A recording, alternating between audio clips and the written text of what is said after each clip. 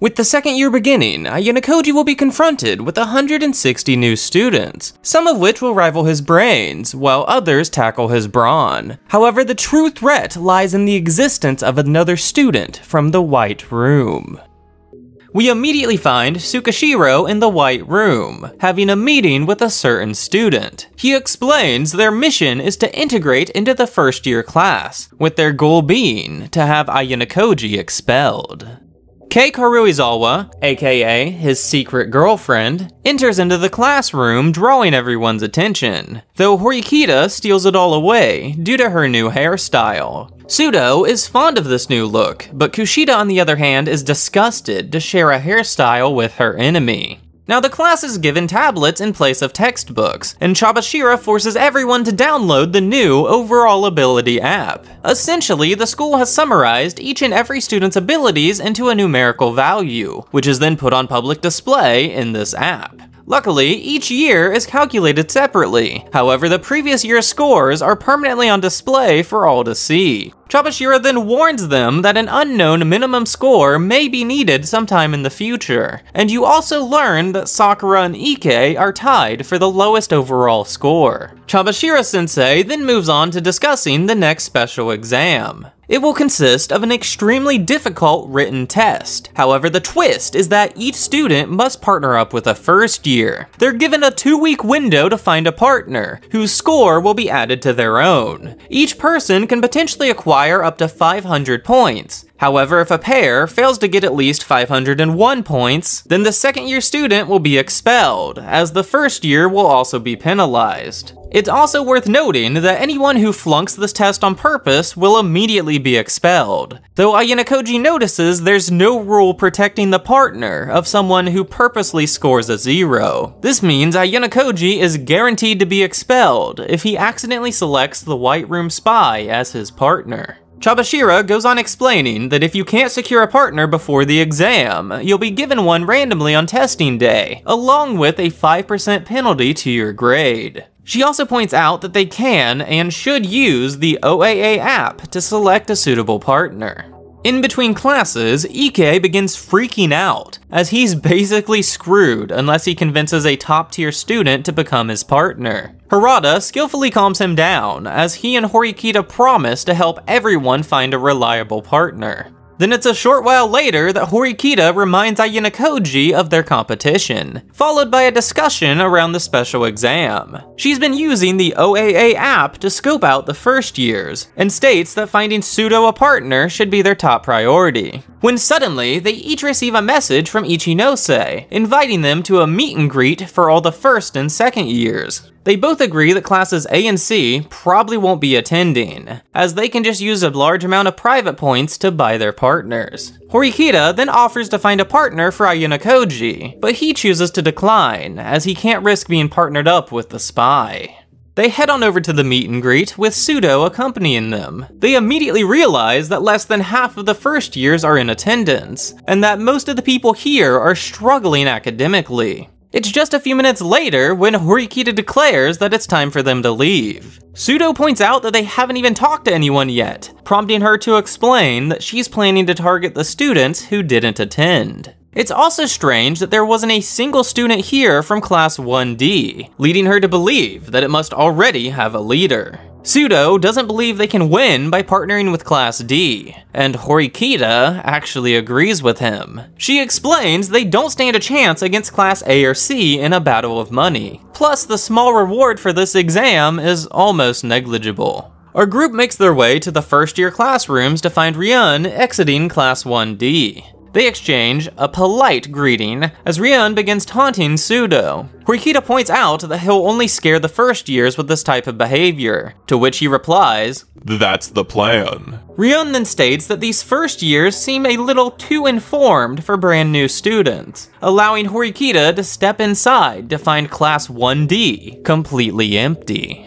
The following day, Ayanokoji notices a commotion in the hallway and steps outside to find 2 first years walking toward them. They both take a second to glance toward Ayanokoji before confronting Horikita. The boy has a very nasty attitude as he instructs Horikita to get down on her knees and beg him for help with this special exam. She points out they're Class D as well, but Hosen uses the second year's potential expulsion as leverage against Horikita. Hosen then asks Sudo if he wants to throw down, before swiftly knocking him over. Ishizaki steps between them as Nanase attempts to de-escalate the situation. Ishizaki reaches toward Hosen, but is stopped by Ryun. Do that if you want to die. You come to find out that Ryun and Hosen were both famous delinquents where they grew up. However, this is their first time actually crossing paths. Surprisingly, Ryun refuses to fight, so Hosen grabs Ibuki by the throat, lifting her into the air. Nanase forces Hosen to back down with a threat, just as a teacher arrives to reprimand him. As they walk away, another first year from Class 1B steps forward, immediately recognizing Kushida from middle school and asking if she'll become his partner. She's very hesitant to accept, and Ayanokoji wonders if Yagami knows about Kushida's past.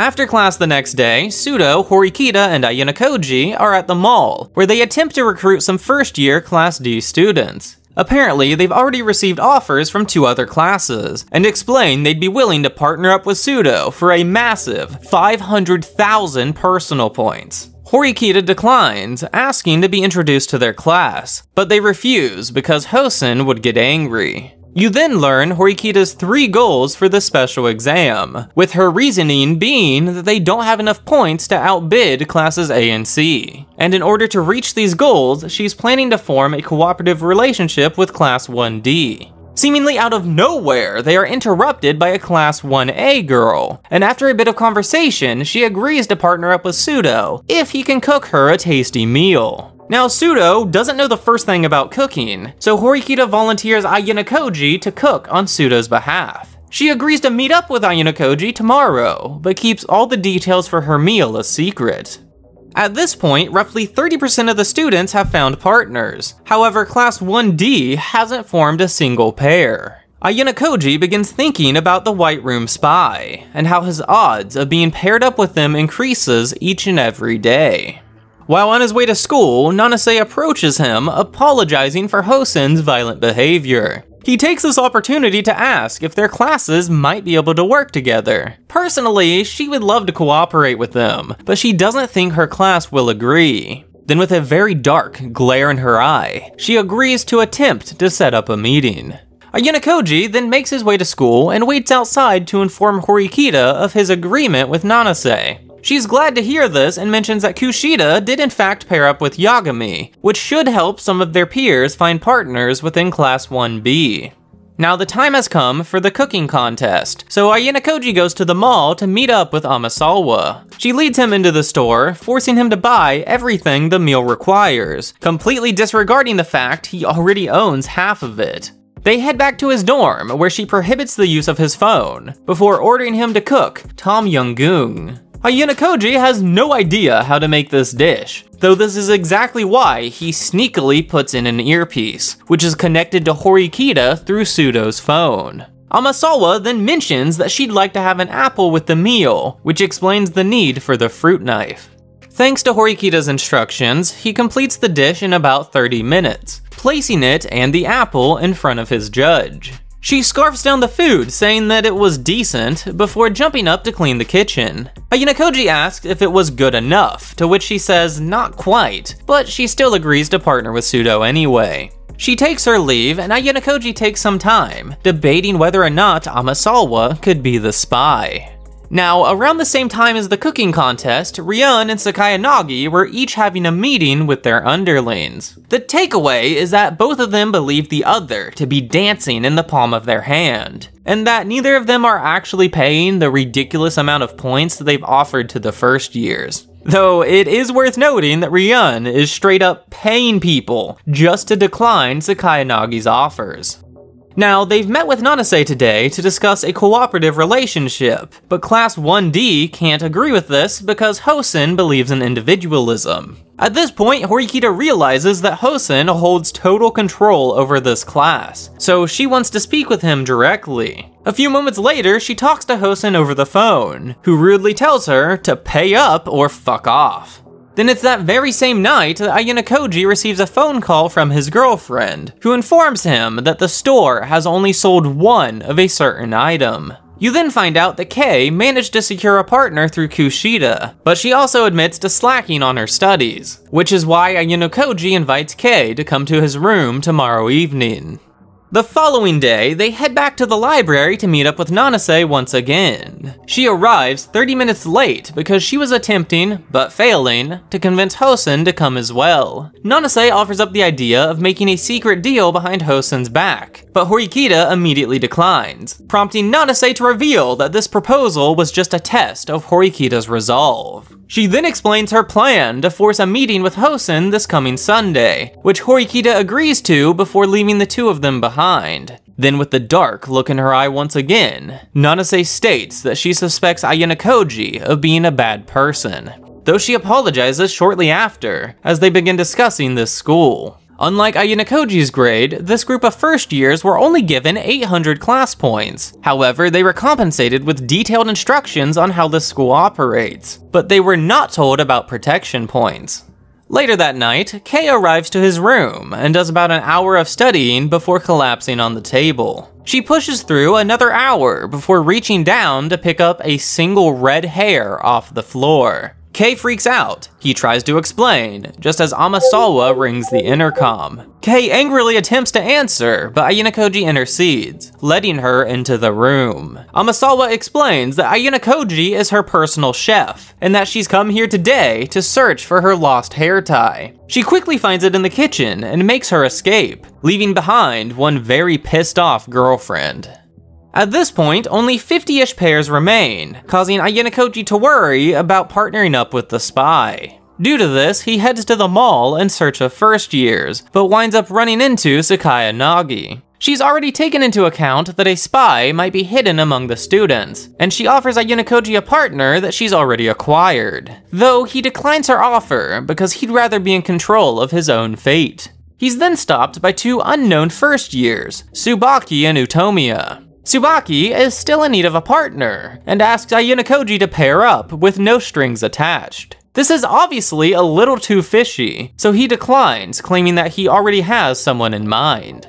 Elsewhere on campus, you see Sato and Kei hanging out for the first time in a while. Sato leads them to a secluded area, where she asks why Kei broke up with Harada. She suspects there was a significant reason behind it, but Kei chooses to play dumb. Sato straight up asks if Kei is dating Ayanokoji, and demands to know how long she's liked him. Kei finally admits to being his girlfriend, explaining that she began noticing Ayanokoji around the time of their double date. Then with a slap, and tears rolling down her face, Sato mutters, "Now we're even." They're then able to hug and make up, because Sato recognizes that Ayanokoji rejected her, and that you can't really control who you fall for.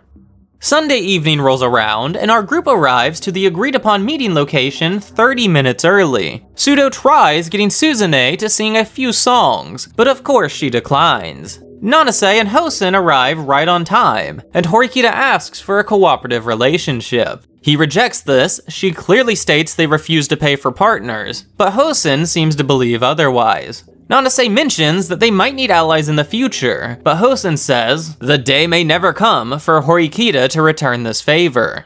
He wants 1 million private points as collateral. Horikita refuses, so he reaches out, grabbing her by the collar. Sudo rockets out of his seat, but Horikita motions for him to stay back. Hosen then changes his angle, revealing that he'll cooperate if they can beat him in a fight. Sudo is more than ready to throw down, but Horikita calls off the negotiations, causing Hosen to drench her with a glass of water. Sudo lunges forward to attack, but Horikita reels him in once again before leaving.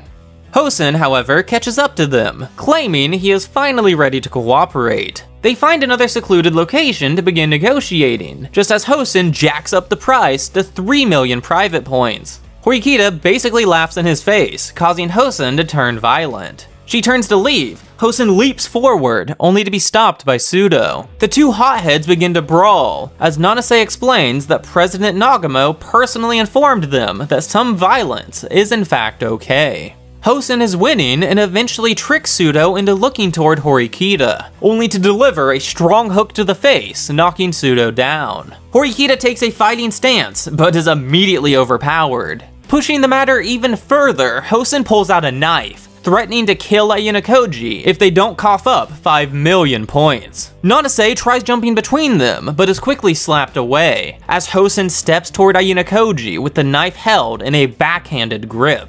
The blade streaks downward as Ayanokoji charges forward, purposely catching the blade with an impaled hand. Ayanokoji reveals this knife to be the same one he used to cook with, and states that Hosen was about to stab himself in order to frame Ayanokoji. To counter this, Ayanokoji had to let himself be stabbed, resulting in blood splattering all across Hosen's clothes. At this point, Ayanokoji is more or less aware that a bounty has been placed on his head, and that Amasawa retrieved this knife the same night he was studying with Kei. A very unnerved Hosen asks what happens now, so Ayanokoji offers to keep this incident quiet under 2 conditions. The first is that their classes form a cooperative relationship, and the second is that Hosen becomes Ayanokoji's partner. His thinking behind this is that the White Room spy would want to keep a low profile, which is the exact opposite from the way Hosen's been acting. Hosen agrees before leaving, and Ayanokoji calls Chabashira-sensei, asking for some help and a towel. Nanase then takes a moment explaining that some of the first years were given the special task of getting Ayanokoji expelled. The reward for said task is 20 million private points, and this is the reason why Hosen was willing to stab himself. Horikita is not satisfied and demands more details. However, Ayanokoji tells her to just let it go. Nanase then looks at Ayanokoji with those dark eyes, telling him that he never should have come to this school. It's now many days later, and the special exam has been concluded, with a 100% passing rate. Horikita had chosen the math test for their competition, and scored a very impressive 87 points, putting her at the top of the class. However, she only came in 2nd place, due to Ayanokoji scoring a perfect 100 points. The entire class is shocked, to say the least, and Yukimura even asked to speak with him in private, though Ayanokoji turns him away, as he needs to talk with Horikita. Due to the test results, and stabbing, Horikita finally acknowledges Ayanokoji's ridiculous power. They are then interrupted by Chabashira-sensei, who takes Ayanokoji to speak with the director. You see, the time limit is up, so he asks Ayanokoji for the name of the secret spy. However, Ayanokoji's not sure, so he chooses not to name anyone. This puts Tsukishiro in a good mood, that is until Ayanokoji points out that Tsukishiro's plan seems to have failed. Mr. Director reveals that the spy disobeyed his orders. However, he's not too worried, because this mission's deadline has been extended.